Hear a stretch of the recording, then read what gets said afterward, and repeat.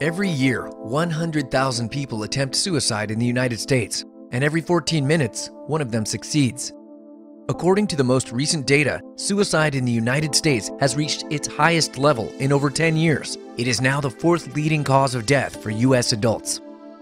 What's most alarming is that most suicides are completed by people suffering from a depressive illness that is often preventable, but only when the symptoms are recognized and taken seriously.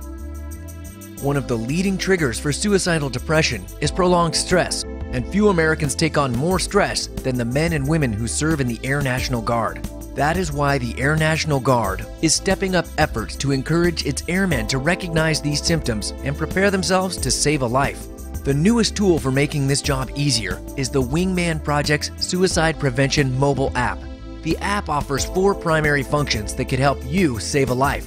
It provides a comprehensive breakdown on how to execute the ACE suicide intervention model, which stands for Ask, Care, Escort.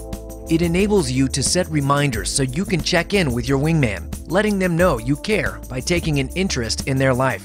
It features easy access to the National Suicide Prevention Lifeline, which you can call or text directly from the app to talk with a professional about helping a friend, family member, or yourself.